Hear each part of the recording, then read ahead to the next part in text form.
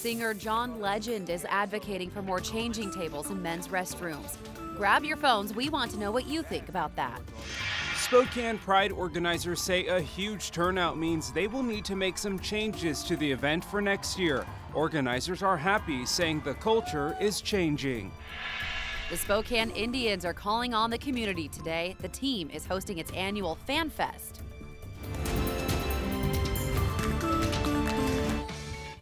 "5 a.m. on our Wednesday morning. Welcome to KREM 2 Morning News.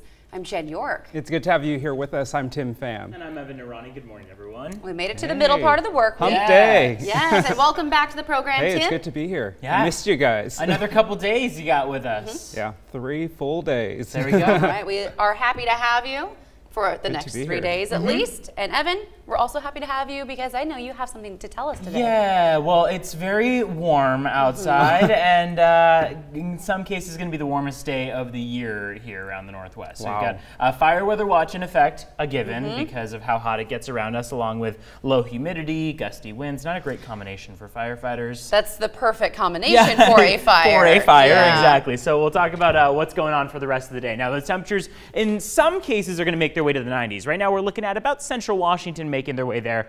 Spokane going to rest just shy of it, likely in the upper 80s. So we're looking at outside right now, a start to the day with just some sunlight out there. The sun's slowly coming up. It came up just about a half hour ago and will continue to give us about almost 16 hours of full daylight as we are going on now single digits before days before the official start of summer. 12-hour forecast shows about 86 degrees in the afternoon around 4 p.m. Some clouds throughout the sky as the day goes on. So not a fully sunny day ahead, but generally pretty clear conditions outside. Today's high temperatures, though, take a look at where we're headed. 94 in Moses Lake, 91 in Ritzville, 96 down in Richland for this afternoon.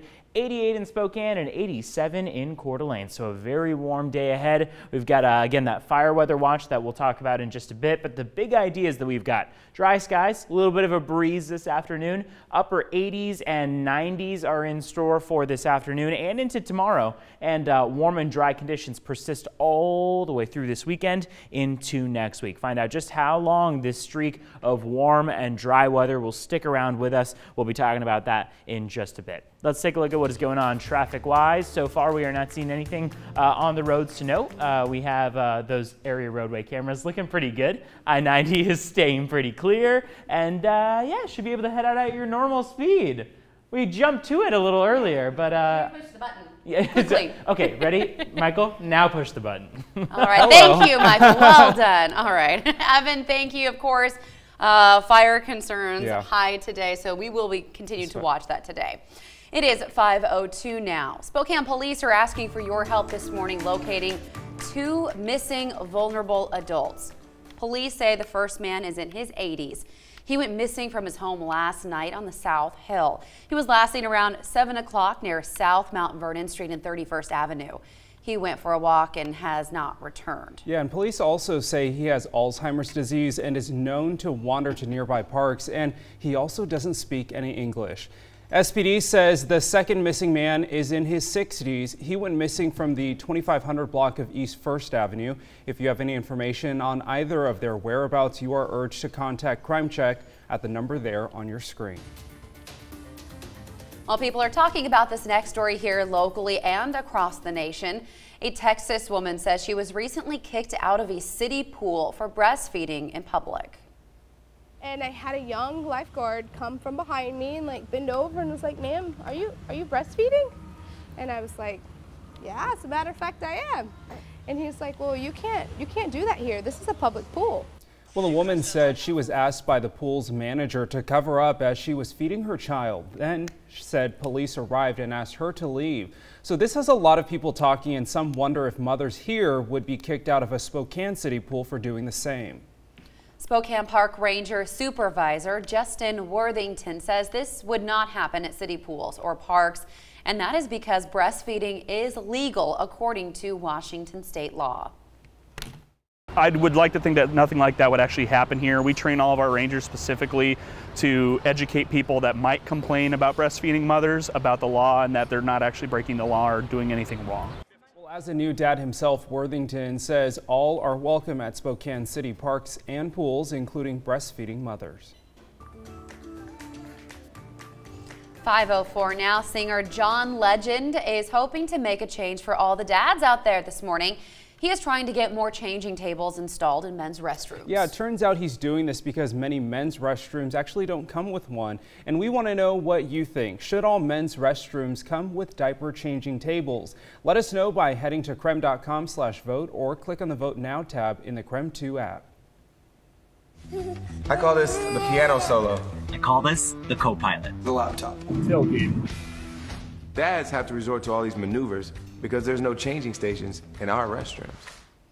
The singer says he was inspired by a social media post. It showed a dad having to squat in a public bathroom and change his son's diaper on his lap. Legend says he and his siblings were raised by a single dad. He says he understands that caring for children and the household are not just for moms. Yeah, in a new study, the diaper company Pampers found out that 9 out of 10 dads have gone into a public restroom that didn't have a baby changing table. So Legend decided to take action, and he's now teaming up with Pampers and Koala Care to install 5,000 changing tables in men's restrooms across the U.S. and Canada. The goal is to have this done by 2021. And taking a look at the early results for our Vote Now poll, should all men's restrooms come with a diaper changing table? 100% say, why don't they already? Overwhelmingly. Yeah, it's actually kind of surprising. You would think that they would, but I guess, you know, some restrooms that maybe they're newer and they just haven't installed them. I've also heard that they can also be very dirty too, so that's maybe another step businesses have to take. Yeah, exactly. So, and we're also keeping that poll open too. If you want to weigh in this morning, you can also share your thoughts this morning on the KREM 2 social media channels as well. It is 5:06 now. Time now to check out what you need to know before heading out this morning. Leaders with the Spokane-County Sheriff's Office want to extradite the husband of Arizu Kashifi. Now, investigators found her body last week inside a freezer in their apartment. Wahid Kashifi is now wanted in Spokane County for first-degree murder. Investigators believe he took a plane to Dubai just days after his wife was last seen in Spokane. Happening this morning in Hong Kong, police used tear gas and pepper spray against protesters who have surrounded government buildings to oppose a controversial bill. The bill would allow criminal suspects in Hong Kong to be sent to trial in mainland China. This week's protest is one of Hong Kong's biggest protests in recent history. Experts say if the bill is passed, it could affect relations between Hong Kong and the U.S. The pilot of a helicopter that crashed on top of a Manhattan high-rise should not have been flying in limited visibility.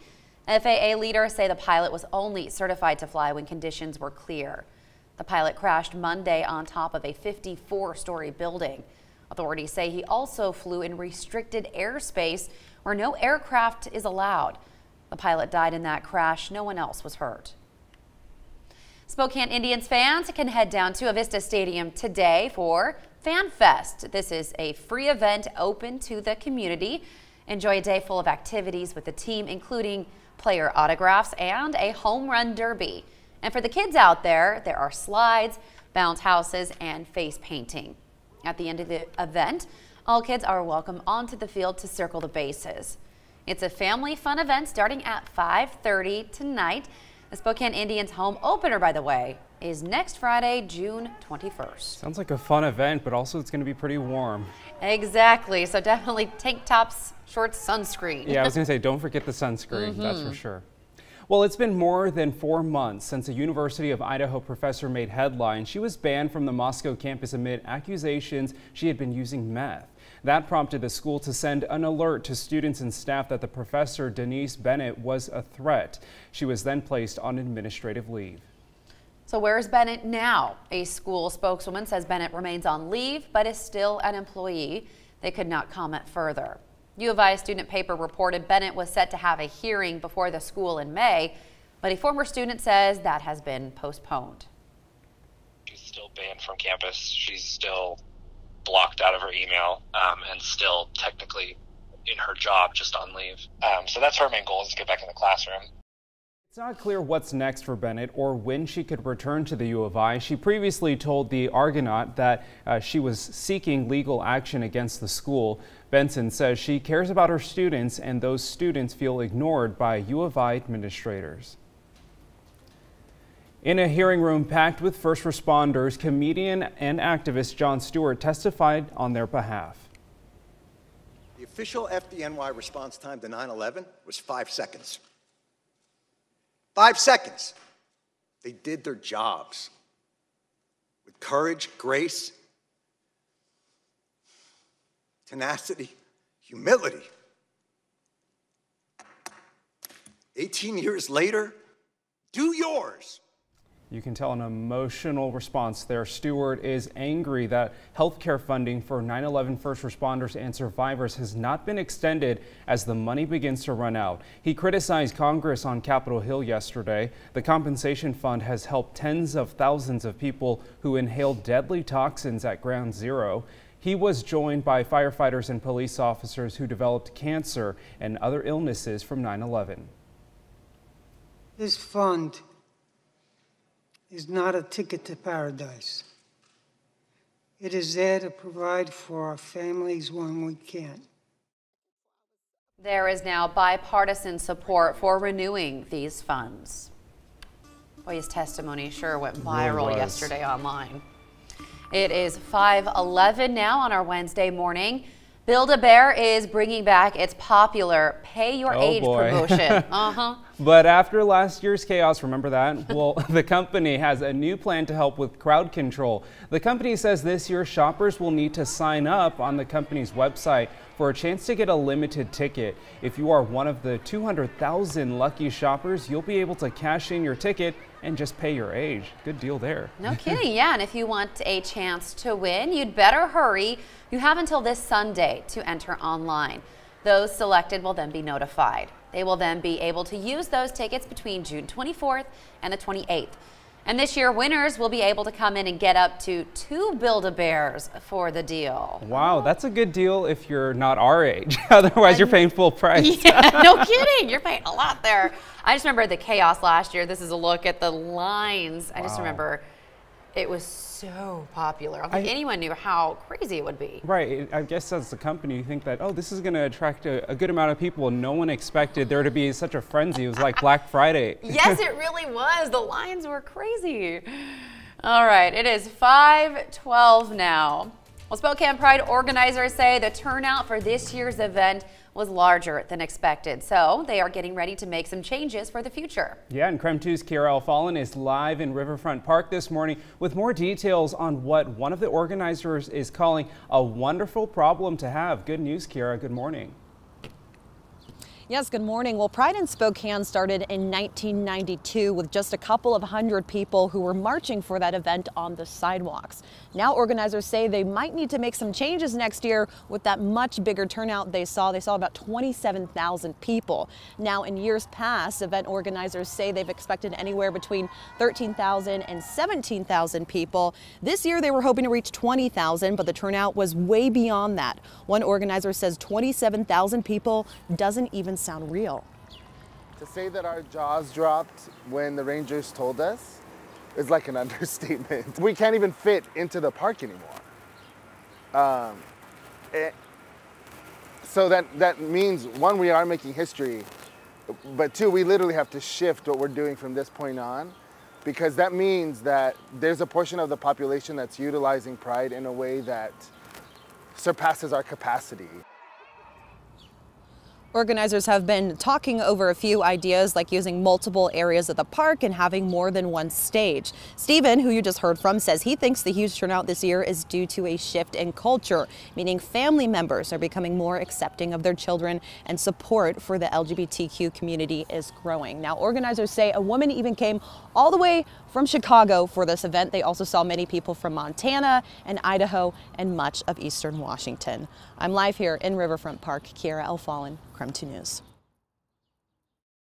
And I know it rained on last year's Pride weekend. It also rained this year, so the turnout still was remarkable. Can't blame the weather. Exactly, and I can understand why people would come to Spokane. There's not a lot of outlets maybe in eastern Washington, so maybe this is an opportunity for people to explore some resources here in Spokane. Yeah, and just the entire region, not even just eastern Washington. Like Kira was saying, people all the way from Montana That's pretty remarkable. came to visit. Here to Spokane. All right, Kira, thank you again. It is 5:14 now. I'm going to Boston. Oh, a St. Louis Blues fan just got the invitation of a lifetime. We will share her story and why it means so much to her. Take a look outside. It is Wednesday morning. We are seeing still some clouds in the sky, but those aren't going to stop those temperatures from warming up to the 80s and in some cases the 90s. We're talking also about fire weather right after the break. The Bible speaks of the ark leveling mountains and laying waste to entire regions. Not something to be taken lightly. Raiders of the Lost Ark. No one knows this 1981 classic featured the famous line, "Snakes. Why did it have to be snakes?" Another Indiana Jones movie wouldn't be released for 3 more years.